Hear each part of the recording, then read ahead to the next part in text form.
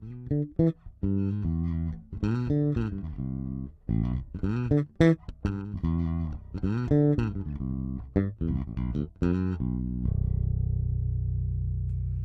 hello. My name is Steve Lewis, often referred as the Maestro. Damaestro. The Maestro. I want to talk today about this incredible bass that Marcus has created through the company Sire Guitars. This is the Sire V7 bass. This is the 5-string version. And I just kind of want to explain and then do sound examples of what the bass really sounds like. I'm not running through any amplification, no mic on the speakers, that kind of thing. I'm running actually direct. The only amplification is the run the Avalon Bass DI. So this bass is incredible. Out of the box, you can just go to your gig and play it. I mean, it's playable out of the box. The only thing I did different, because I'm not really an aggressive player, so I did do a neck adjustment and I lowered the strings just a hair, just to fit my style of playing.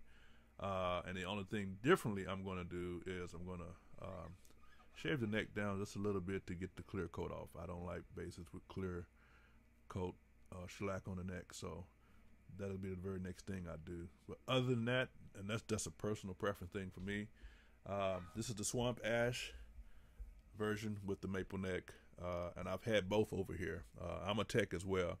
I've had a alder rosewood 5, and I'm waiting to hear the ash rosewood. Just kind of really kind of do a comparison between the two woods. I mean the two, neck woods. But they're incredible, man. Now I will say, because this is ash wood, and swamp ash is a little heavier. Now when I say a little heavier, I ain't talking about like the 70s Fender Jazzes. It's not a brick by no means. It's well balanced.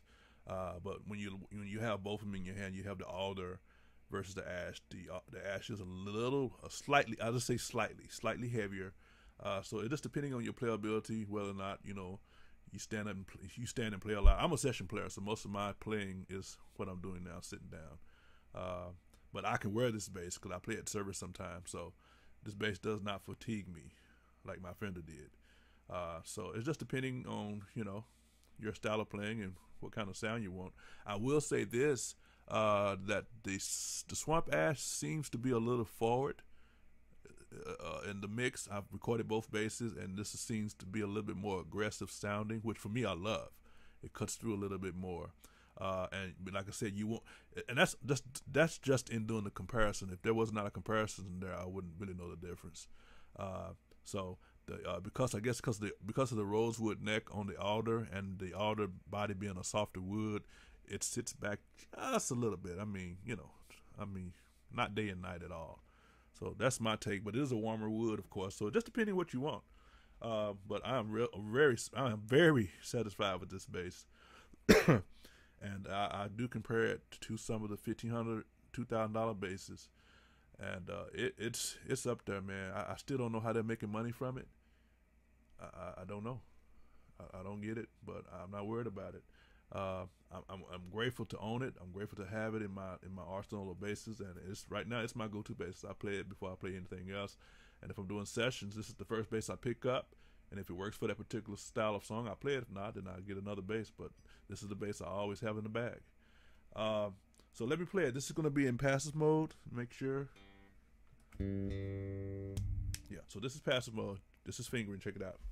But then I'll go through the knob arrangements. So let's see.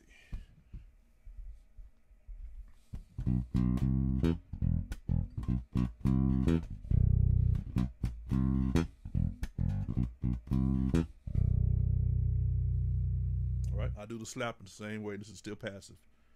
Let me do it again. I turn the passive tone all the way up.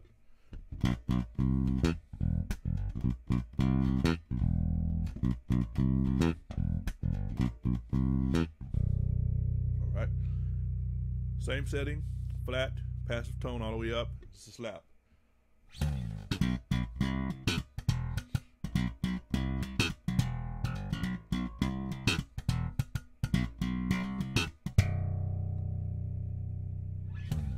All right. So now let's go to the active, and then I'll explain. Let me explain what each knob does, and I think it'll bring a little bit more clarity to what the bass is. Because most people, when they see this bass, they're like, "Oh my God, I don't know what to do with all those knobs." And I think, you know, it's once it's explained, because it is, you know, if you never played a bass and have this type of control with EQ, it kind of mess you up. So let me do this. The very first knob, which is this one, this is your volume knob. The one right below it is your passive tone.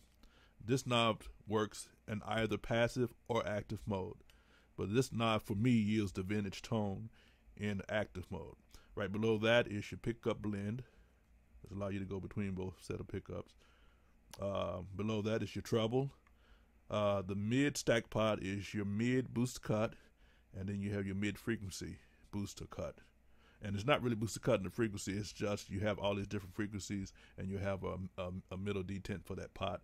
And then you have your bass booster cut. So each one of the pots have a center detent. And then you have your on and active on and off switch. So that explains the preamp for the most part.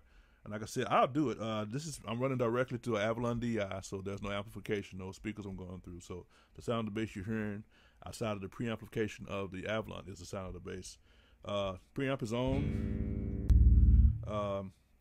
And this is the mid pot. I got it all the way up. And this is the frequency. You see it? You hear it? I mean, I'm sorry.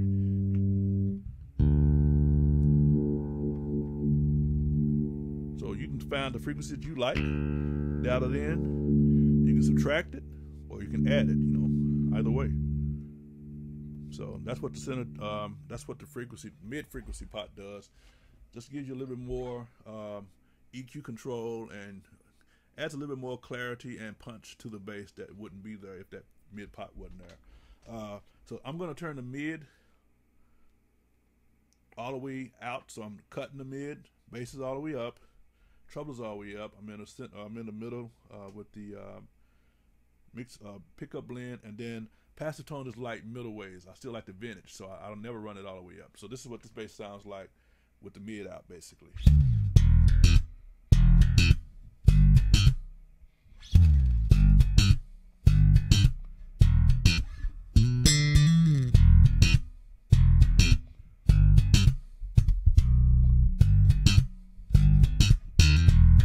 All right, I tone it down a little bit more with the passive tone because that was still a little bright for me. And then I'll play it again, and I'll turn the mid to middle way up. Here we go, same line.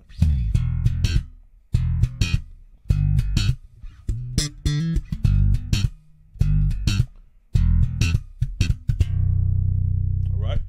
So basically, in this mode, I was functioning as a two-band EQ, bass and treble. So now I'm adding the mid about middle ways. The mid frequency pot is in the middle as well. Here we go.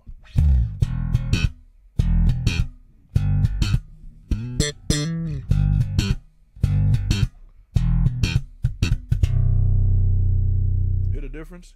Mid, mid out.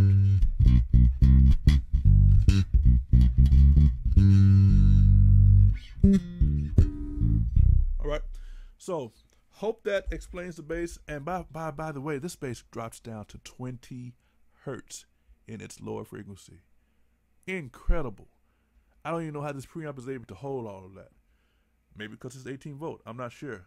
Most of the basses, the low extension of the basses, stop around 40 hertz. But this thing goes down to 20 hertz. So this thing really fills up the EQ spectrum, man. And you don't have to add a lot of low end to your, amp. If you're running the amplifier, you don't have to run a lot of bottom end because you're not having to recreate the bottom that's not there. It is there. So, like I said, this is the Swamp Ash version with the maple neck, incredible bass, 18 volt, neck through, translucent. I mean, I don't know how well you can see it, but it's just not a white bass. You can see the wood grain through it.